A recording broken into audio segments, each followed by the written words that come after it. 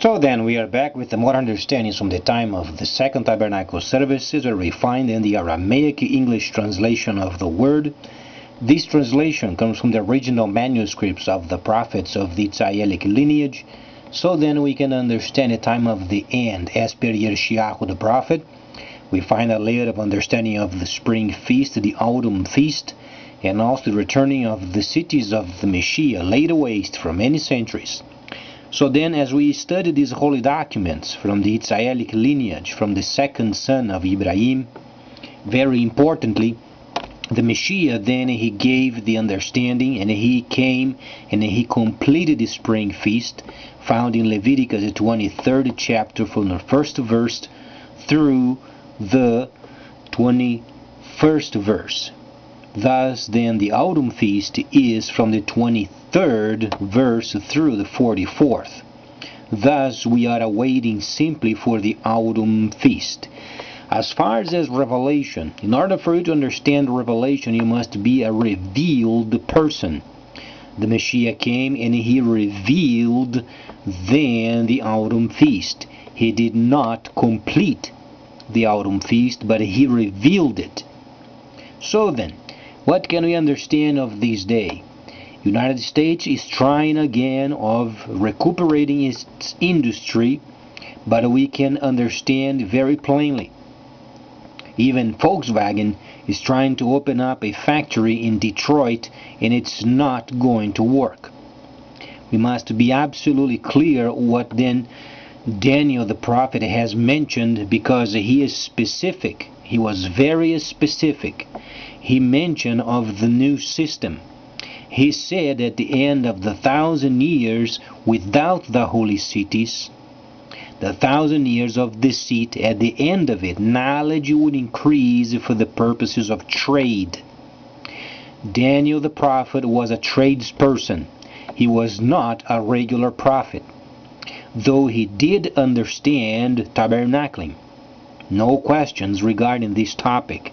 However, he was not a person intended for tabernacling only. He worked under many kings, and he was responsible for bringing trade, so then the kingdom was furthering itself because of the presence of the Creator in the life of Daniel the prophet. So then, what can we understand of the Mashiyach himself when he came and he completed the spring feast? The world is always a scoundrel by nature. Without the holy cities, the world is a scoundrel. Let's then understand why. The Mashiyach himself was the living tabernacling. He was the living Mashiyach. He was the person of whom the Moshe, the prophet, then told his people, when he comes, make sure, be very cautious and be very inclined, listen to him. So then, let's try to understand what the Mashiyach did, so then we can further ourselves, so we can come out of a scoundrel of a world and then becoming part of the family of the Mashiyach, because he expects every person engaged in a combat. As far as what Shaliach Shaul has done, so must we do. And then the Mashiyach is obviously the model or the role model. So then, what can we understand of the spring feast? Firstly then, let's speak of the prophets. What were then the objectives of the prophets? Pointing the people back to the instructions. What can we understand of the people of the Mashiyach versus Gentiles? Gentiles are the testifiers on behalf of the Mashiyach. Those of the lineage of the Mashiyach that came from Ibrahim, those people, some of them are coming back to service. They are going to set up tabernacling, and the first tabernacling is going to be at the land of Cush, where exactly then Yohanan the prophet wrote Revelation or Galah. That's why then he was there, because he was far away from the Holy Land in Asia Minor, because there was a huge persecution. And then Yohanan ended up in northern Africa, where he was able to gather the documents of the time, and he organized the first city, and then he was there for some roughly 36 months until he had the entire understanding of the next roughly 1,000 years ahead of him, up to 1009 or 6009. But there is more. The Mashiyach then, not only this, but then the Mashiyach separated his prophecies in first, second, and third portions. The first portion, as we understand, was the spring feast. Then you have the autumn feast. Then you have post-autumn feast. Let's try to understand how can we come to this conclusion. Because Mashiyach the prophet in the 65th and 66th verse plus Ezekiel from the 40th and beyond spoke of the new earth. The new earth obviously is post-autumn feast. You have to understand very plainly. So then, the Mashiyach, let's evaluate what he did. Firstly, he did precisely what the prophets told him to do. The Mashiyach did not ask for their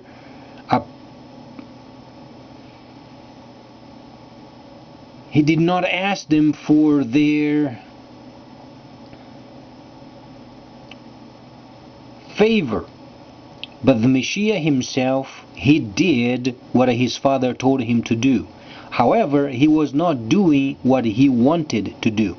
Let's try to explain this a bit more, because when we read what we have thus far as the spring feast, there is a mixture of the spring feast, autumn feast, and post-autumn feast. Let's try to understand how this works. The 24th chapter of Mashiyach does not belong with the spring feast. Let's try to understand this factor. The prophecies and the prophets, they are explicitly, they are exactly, and those prophecies are perfect. These then, we can only understand the prophecies as we respect their timing. The Mashiyach would never speak of the autumn feast and in the time of the end prior of the completion of the spring feast. Let's try to understand why. Because there is a sequence. The Mashiyach, he had to make himself available as the salvation plan for the Gentiles and his own people. If the Mashiyach was speaking a lot of the future, they would not have the interest of having himself as their Savior. Let's try understanding this in place in another perspective. Mashiyach, the 24th chapter, does not belong with the spring feast. First, the Mashiyach was placed on a pole. Then, during the 40 days of his ministry after he came from the dead, after he came out of the inferno, he was 72 hours in the heart of the earth, meaning the inferno. He was there, he experienced it. And when he came back, what he said wasn't very nice. He described the inferno and how it was down there, and each of those persons not understanding tabernacling would end up where he was at. And they were very angry at him. That's why Yohanan ended up in northern Sudan, because it was the land of Cush, very far away from Asia and the Holy Land. When the Mashiyach then, he came from the dead during the 40 days of ministry prior of his ascension. Then he spoke of the 24th chapter of Mashiyach. So then, he was in the temple. He was there doing his tabernacling. But it was during his 40 days after he came from the dead. Because the Mashiyach couldn't have, under any condition, explain the future without earning. He earned the position of explaining the future. So then, the 4 recordings of the spring feast, as we understand as a spring feast, there are sections of those places where the Mashiyach spoke after he came from the dead. He was 40 days in the earth ministering to his people. He was not during the time of the 490 days ministry as he came to complete the spring feast itself. He was 40 extra days only explaining the future. So then the scripture becomes absolutely perfect. We understand the spring feast, we understand then the prophets, we understand timing, we understand the Messiah experienced the inferno, he came back, then he explained the future. It was never before. Because if the Messiah had revealed the future prior of his earning of a title of salvation or Savior, then the people would not have any interest. So the Messiah used their lack of understanding as a means of having him as their Savior. So then he completed the spring feast, and any future reference where the Messiah spoke, when the Messiah spoke the references of the future, it was during the 40 days after he came from the dead. So then the people, they did not ask him any questions of the future during the spring feast. It wasn't the time for the Messiah to reveal those areas. No person asked him any questions regarding the future. He only answered those areas related with the completion of the spring feast. It was to give himself over, so then the anointing of the seat, of the holy mercy seat, was then completed. Then the Messiah then paid the price. When he came from the dead, then he spoke of the future.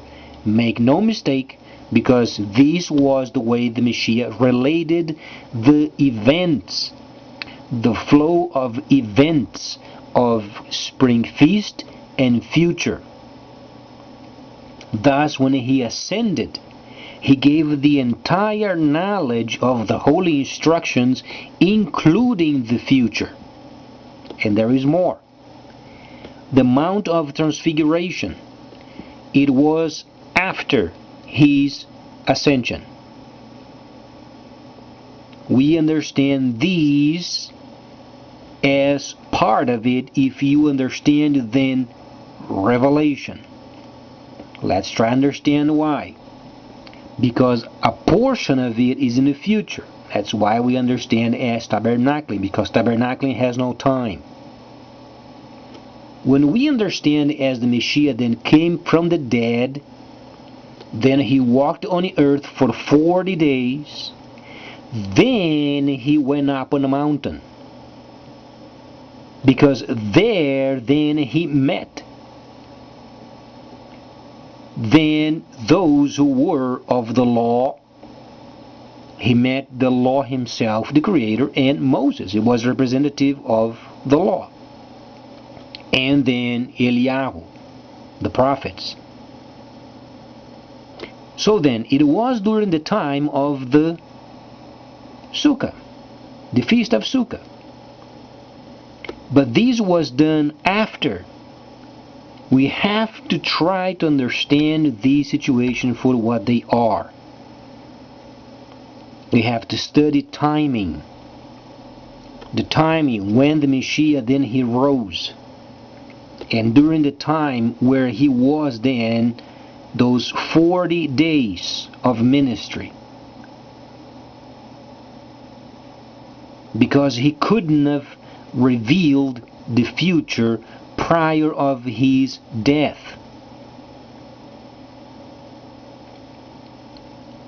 So we must make sure we understand this point, because when the Messiah he went up the mountain, as we understand, he gave the Samaritans 2 days. 2,000 years. And as we study more the holy instructions, then we understand those events where then timing they get changed a bit. However, the content and context they do not change. Spoke myself before many times. Prior Mashiyach went to the pole, he spent time with the Samaritans, as it was chronological speaking. However, when he went up to the mountain, he revealed himself, he transfigured himself, and then he opened the 7 seals.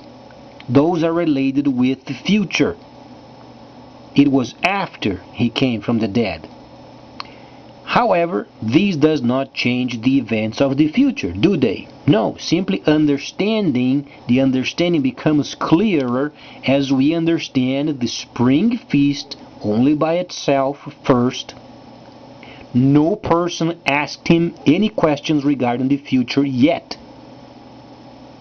Then the Mashiyach went to the pole, and he was then named Savior. He went to the inferno, he was there 72 hours, came back, and he came back speaking many words of the future. So the combination of what he saw for 72 hours, plus the opening of the understanding of the future events, then he gave a couple of days for the Samaritans, 2 Yom creation days, then he ascended. Thus then, 100 years later roughly, then came a huge persecution. So much that we have roughly 10% of what the Mashiyach has spoken. Because whatsoever they could find of writing and people, they got rid of them. Because the Mashiyach was speaking the truth.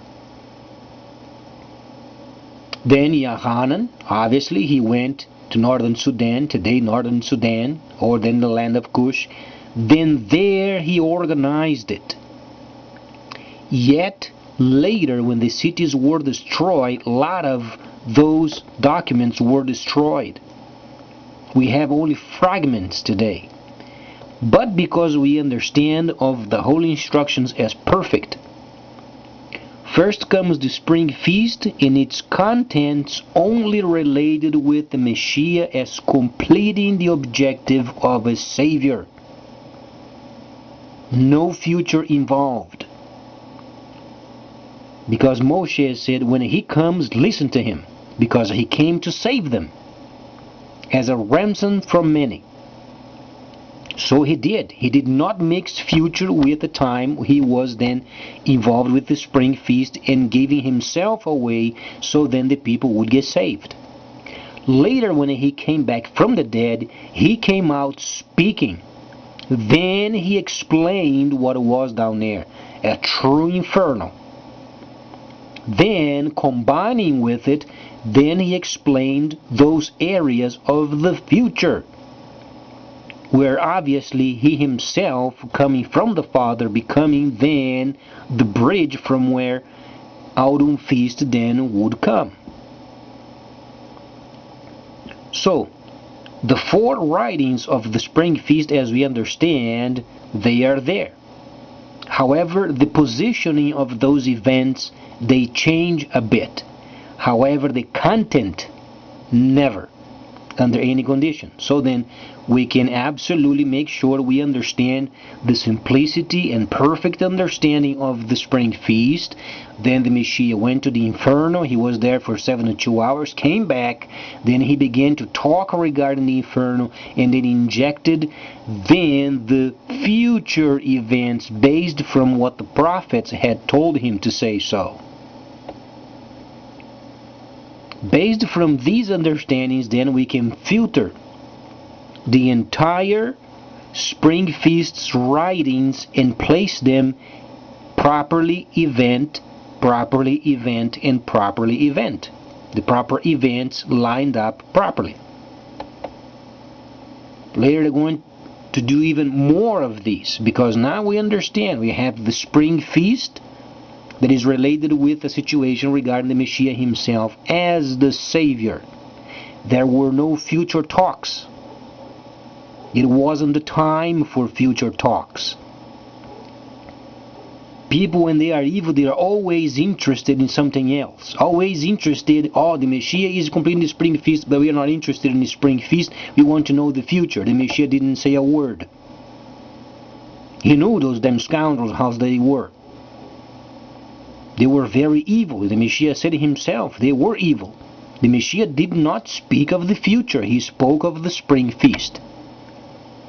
Then he was in the inferno for 72 hours. Then he came back, and the first situation he spoke was a repentance because of the inferno or Sheol, where the souls of the people, they die and they are confined there until the closing of the age. This is what the Messiah spoke of. Combining yet with the future of the prophets.